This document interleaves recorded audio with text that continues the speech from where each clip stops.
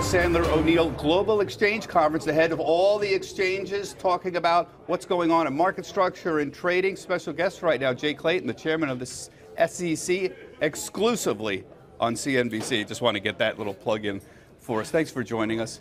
You had a very interesting discussion here with all the members here, talked about a sense of responsibility to protect investors.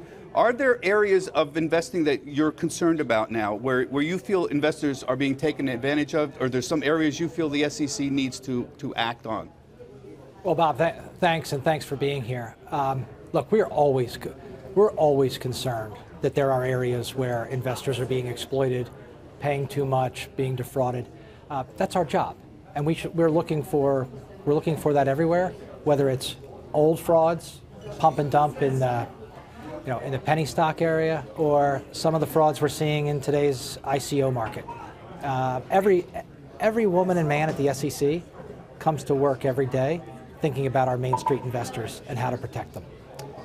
You brought up ICOs. Let me go to this area. Interest in Bitcoin is off the charts by our viewers. Not since the 2000 area have I seen such interest. Tell us a little bit more about what you're planning to do with Bitcoin, cryptocurrencies, and blockchain this year. You brought up ICOs. I talked to my ICO friends, people who are interested in this, and they say, we're stymied. We don't know what the SEC is planning to do. Can you tell us whether ICOs are definitely securities, or are you going to carve out some exceptions, and when are you going to make a clear ruling and decision on this? Okay, so there's a lot in that area. Let me start with the technology, distributed ledger technology. Incredible promise. It can drive efficiencies not only in the financial markets, but in a lot of markets. Fine. Two areas in the financial markets where distributed ledger technology has come to the fore. Cryptocurrencies. These are replacements for sovereign currencies, replace the dollar, the yen, the euro with Bitcoin. That type of currency is not a security. Let me turn to what's a security. A token, a digital asset, where I give you my money and you go off and make a venture. You have some company you want to start or something you want, and in return for me giving you my money, you say, you know what, I'm going to give you a return. Or you can get a return in the secondary market by selling your token to somebody. That is a security, and we regulate that. We regulate the offering of that security, and we regulate the trading of that security. And that's our job, and we've been doing it for a long time. So you're saying the classic definition of a security, you invest in a common enterprise with an expectation of profit. You're saying the way you look at most ICOs, they are securities. Correct. Are you planning now to make a clear statement on that? Because there seems to be a lot of confusion about whether anybody is going to get approved or not. Bob, I hope I just did. If it's a security, we're regulating it. And let me just, we've been doing this for a long time. And we've built a $19 trillion economy, a securities market that's the envy of the world, following these rules. If you have an ICO or a stock and you want to sell it in a private placement, follow the private placement rules. There's no secondary trading. You have to do that. If you want to do an IPO with a token, come see us. File financial statements, file disclosure, take the responsibility our laws require, and we're happy to help you do that public offering. You seem to be saying that the SEC is not going to be changing the definition of a security just to suit the ICO community. Is that right? I'm certainly not going to support that. Okay. Let me move on. What about altcoins? We have discussed Bitcoin, but there are other altcoins out there. There is Ether, for example. There is Ripple. Is Ether a security? So, Bob, I'm not going to comment on specific crypto assets and whether they are a security or are not a security, but you captured the definition very well. Now, am I giving you my money for you to go off in a venture, where I'm relying on your efforts and the efforts of your colleagues? But you understand there are lawsuits, I'm sure you know, right now, for example, over Ripple, about whether it is or is not actually a security. That's partly one of the issues here, and obviously how the SEC feels is very important. No, we are not going to do any violence to the traditional definition of a security, which has worked well for a long time, and I believe will continue to work well. Is it possible the SEC might say these were securities at one time and no longer are because they're not centrally controlled, for example? Look, that's a question that is out there, and will be answered in the specific facts and circumstances. But we've been doing this a long time, and there's no need to change our fundamental approach. Let me move on. Bitcoin ETFs. A lot of people chomping out the bits. I've covered ETFs for a long time. A lot of issuers are waiting. What criteria do you need to start a Bitcoin ETF? We now have a fairly well-developed futures Bitcoin market that's been out 6 months now. Are you pleased with how that is going? Is the development of that market sufficient to allow Bitcoin ETFs, or are there other criteria? So Bob, our Division of Investment Management has put out and been very clear with the industry about the types of things that we're going to need in any asset class if we're going to approve a product. And one of those things is, is the pricing something that people can rely on? Also, asset verification. And our communication to the marketplace on this has been very clear. I'm very pleased with my colleagues at the SEC because I think we're very open about what we need for you to satisfy our rules. Well, you sent a long letter out a few months ago that was widely quoted in the industry that contained an awful lot of question marks, implying you have a very high hurdle to overcome, you who want a Bitcoin ETFs to satisfy us at the SEC. Expound on that. Those hurdles are the hurdles that we think a Main Street investor expects if they're going to invest in a product. I understand that there's a great deal of discussion about these crypto assets, but again, we're not going to relax our rules based on the level of discussion. We need to know that the pricing is certain. We need to know that the assets are there. We need to know that it's going to function as our retail investors would expect those products to function. I would note that you've just recently appointed a crypto czar. My apologies to Valerie, but that's what she's going to be called from now on. Is that a sign that you're taking this very seriously and you're looking for ways to advance the blockchain slash Bitcoin medium, and that you're not going to be obstructionist and interested in basically shutting it down? Because that's what my Bitcoin friends ask me. Do not take my comments as comments that, we're not paying attention. We're spending a great deal of time in this area. I think blockchain technology has tremendous promise for the securities industry, eliminating costs. I mean, the cost of verification in the securities industry, incredibly high. If we can make that more efficient, terrific.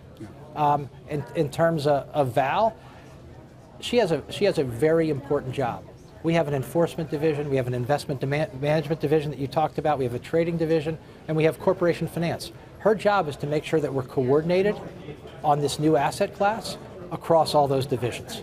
And I thank her for taking it on. Let me move on. Volatility hit the roof in February. Several exchange-traded products in the volatility space essentially blew up. Are you satisfied that leveraged and inverse ETFs and volatility products don't constitute any kind of systemic risk to the system? So let me take a step back and speak generally. I am always on the lookout for risks that we don't recognize or risks that we have misassessed. Whether it's in a product space or another space. I'm not going to comment on specific products, but I come to work every day asking our staff, are there pockets of risk that we're not recognizing, or that when we look at them, we're way underestimating?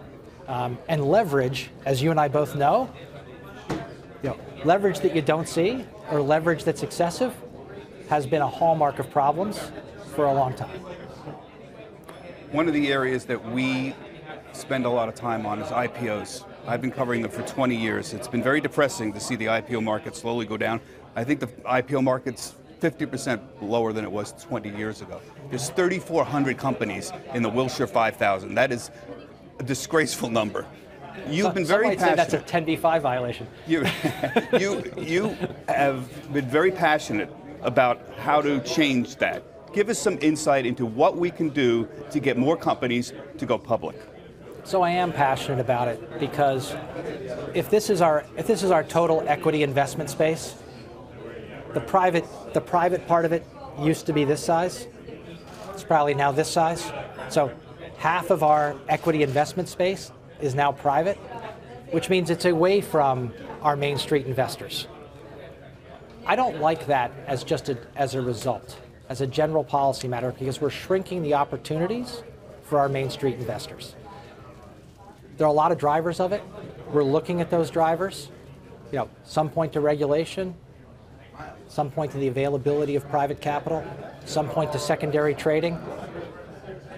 It's probably all of those, but like you, Bob, I would like to see the suite of opportunities for our Main Street investors be very broad. Let me move on. I'm going to hit you with several questions on different topics right now. Cybersecurity. You've been increasing efforts recently to monitor cyber crimes. Can you tell us what you're doing to stay on top of this? Cyber crimes come in many forms. Some of them are old frauds that we know about, just cyber enabled. Some of them are new. We formed a cyber group in our enforcement division. These are people who have expertise in the dark web, expertise in understanding hacking, hacking, taking information, using it to trade on. This is an area we're focused on. I don't want to give away too many of our investigative secrets, but we have people dedicated. Are you beefing up the department that handles this? I mean, yes. Obviously this is a major issue. We've had issues about how timely companies need to be in reporting cyber violations, for example. Are you going to give more careful guidance on when companies are required to tell us about when they've had breaches?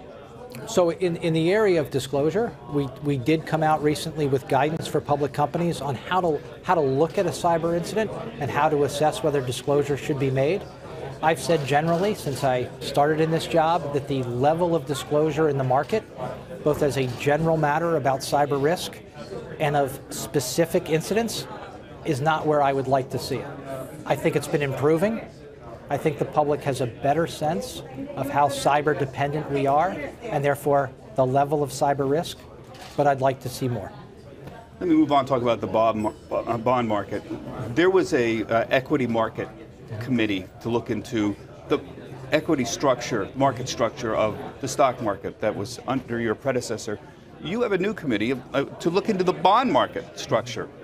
One of the things that's amazing to me watching this for so many years is while stocks have essentially moved to an electronic trading model, the bond market has not. There are efforts to do so and it's moving, but it's very slow. But most of this is done over the counter. What would you like to see changed in the way bonds are traded and how it might impact investors? Well, let me say this. I don't think it's for me to decide what I would like to see, but what we are seeing is increased electronification. And our job is, as trading changes, to make sure that trading is efficient, that it's transparent, and that our markets are resilient. And we formed the FIMSAC, the Fixed Income Market Structure Advisory Committee, because as this electronification is coming to the fixed income market, we want to make sure that our regulations are keeping up with it, and that we're getting those results. Right? And we did this in the equity market. I mean, today's equity market is much more efficient than the equity market of 20 years ago. Is there room for improvement? There always is, and we're looking at it. But I want to make sure the same thing happens in the bond market. Let me go to the stock market because this is an issue we debate here at CNBC all the time, and that relates to the fragmentation of the markets. Mm-hmm. About 40% of the trading in stocks today are done in dark pools, where, as you know, there are restrictions, of course. They're not basically making bid and offers. They're not clearly available. Mm-hmm. Some people have railed against this, saying the market's become too fragmented, too difficult to operate in. What's your viewpoint on that?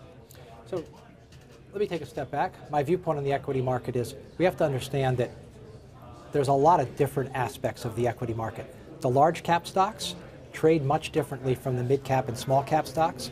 So a conclusion like that one about where trading takes place and whether it's efficient or not may be different for a large cap stock versus a medium cap or small cap stock.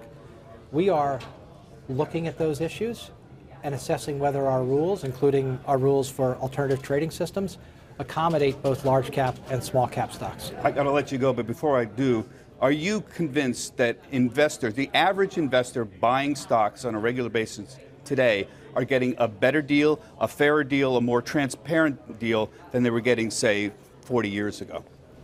Yes, I'm convinced of that, but it's our job to see if we can get them a better deal. Okay. Jay Clayton, Chairman of the SEC, thanks so much for joining us again. Great. First Thank time you. on live television. Important to think about that. Jay Clayton, head of the SEC. Hey there. thanks for checking out CNBC on YouTube. Be sure to subscribe to stay up to date on all of the day's biggest stories. You can also click on any of the videos around me to watch the latest from CNBC. Thanks for watching.